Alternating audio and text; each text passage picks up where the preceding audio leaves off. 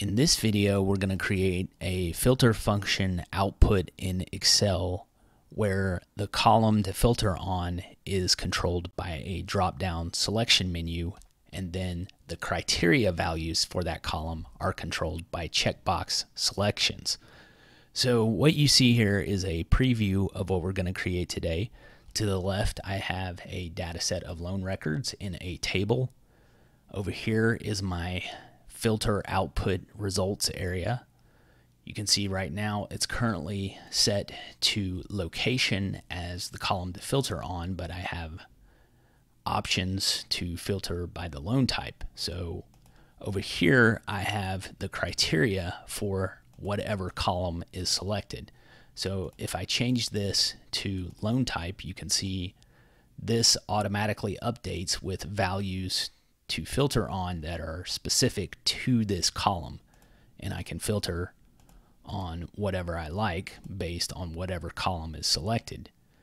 What this also does is it does a sort based on whatever column is selected here. So the type is selected, so right now it does a primary sort based on the loan type and a secondary sort based on the other criteria column. If I switch this to location, it does a primary sort by branch location and a secondary sort by the loan type.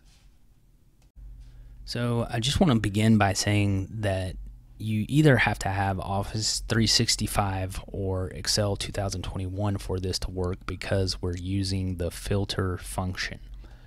So the first thing we want to do is make sure we save our workbook as a macro enabled workbook. So I'm going to go to File, Save, and select the second option here for macro enabled workbook.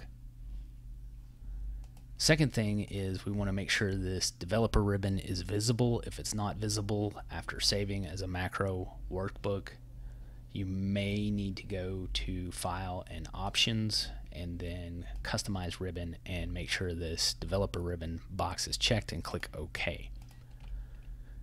So the next thing we want to do is convert our data set that we want to filter on to a table. And the reason is this will just make inputting the formula so much easier. So I'm going to click anywhere in this table and hit Control and T. This Create Table box will appear. Just click OK, and now it's a table.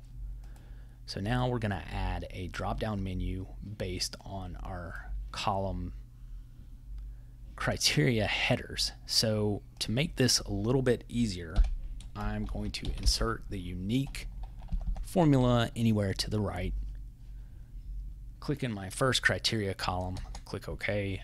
Since the second criteria column is directly to the right, I'm just going to drag this to the right. I'm going to copy and paste over this as values, get rid of these zeros here, and we just have our unique values for each of our two criteria columns. So now I'm going to click in this cell where I want my drop down menu. I'm going to go up to Data and then Data Validation, click on List, click in this source box and grab these headers here, click OK. So for this to work, the values here in this drop-down menu must be the same as the headers here and here. So now what we're going to do is select this first range of values and create a named range that is the same as this header and the value in this drop-down menu. So to do that, I'm going to select this range, hit Control and F3, click New. Make sure that that range is the range referenced down here. It is. So I'm going to call this location. It has to be the same as this header and this value here. Click OK. So I'm going to hit New one more time. Going to name this second range. So I'm going to go down here, select this, and select this second range. Call this type. So we want something dynamic here that automatically pulls these values based on whatever option is selected here. So to do that, we're going to insert the indirect function, and when you insert a cell reference that contains a named range with the indirect, it's going to pull back all of the values in that named range. So if I reference this cell, hit enter, you can see it refers to all of the values in that named range. We change that to type, returns all the values from the typed named range. So now what we want to do is insert checkboxes to the right of these values.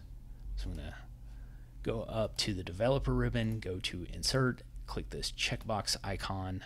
I'm going to click where I want it in the cell. Just going to drag it. I'm going to click in this box here and then hit the end key and backspace to get rid of this text. And then I'm going to resize this so that it's about that size with just a little space left over, and decrease the size of the column. Now I'm going to click in the cell to the right of it and hit the arrow key to select the cell that it's in, and then hold down the shift key while hitting the down arrow 2 times, and then I'm going to hit Control and D to copy it down. Now what we need to do at this point is link the checkbox to the cell it's in. So I'm going to right click on the first one, go to Format Control. This control ribbon should be the default. Under cell link, I'm going to type the cell reference of the cell it's in, which is K2. Going to do the same for these other cells. This is K3. Click OK. K4.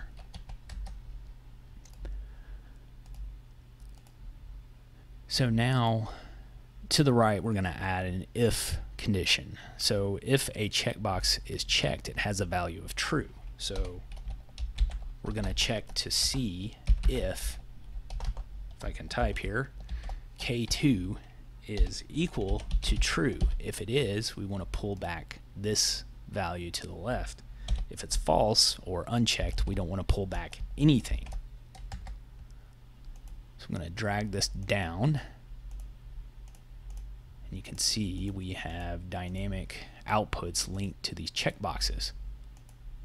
So these cells here are what's going to feed into our filter function eventually. So now at this point we are ready.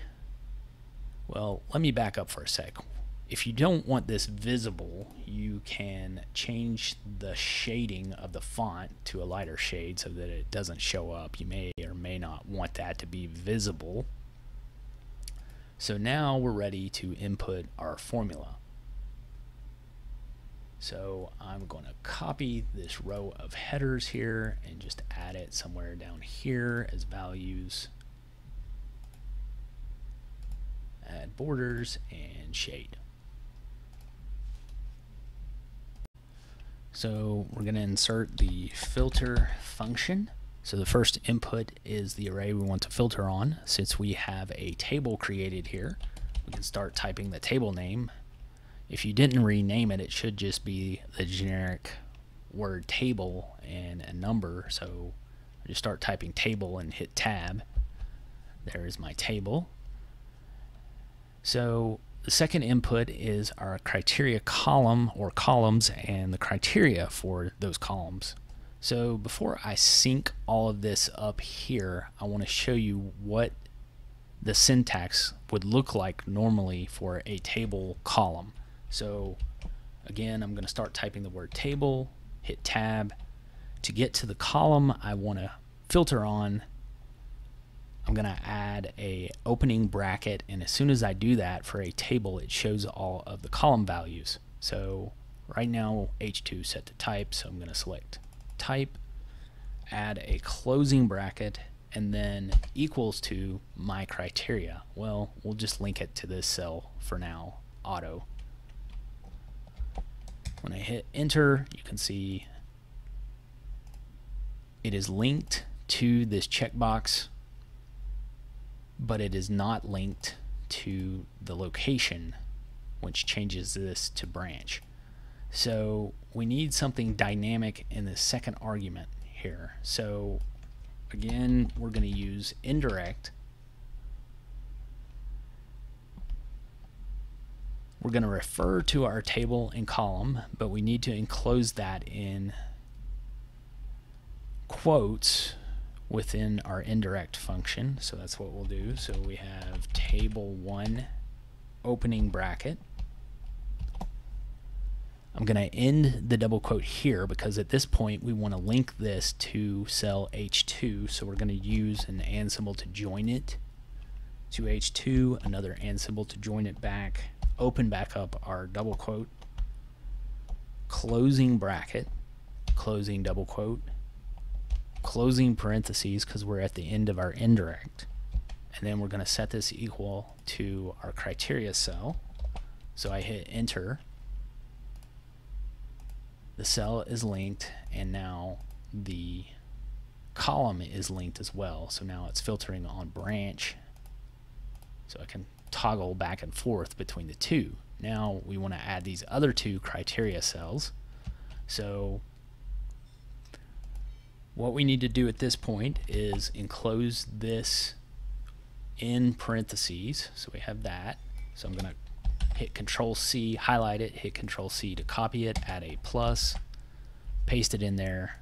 All we're changing here is our criteria value, add another plus, change this to our last criteria cell, add a closing parentheses. So now we have all of these cells linked to both the checkboxes and the drop-down. So the final thing we want to do here is add a sort order based on whatever is selected here. So if location is selected, we want to first sort by location and second by type, and just the opposite if type is selected. So I'm going to nest this inside the sort function. The first input is the array we want to sort. We already have that. That is the output of our filter. So I'm going to hit comma. Then we have the columns we want to sort by. So since we have a condition here, we need to add another if statement. We want to check to see if H2 is equal to location. Then we want to sort first by column 3, then by column 4. So since we have multiple numbers here, we have an array of numbers, we need to enclose this in curly brackets. So we have 3, 4, closing bracket, curly bracket. Our value of false, we have first sort by column 4, then by column 3, and our closing parentheses. So now we have location selected, so it's doing a primary sort by branch and a secondary sort by lone type. If I flip this to type, it's doing a primary sort by lone type and then a secondary sort by location. Well, that is all for now. Thanks for watching.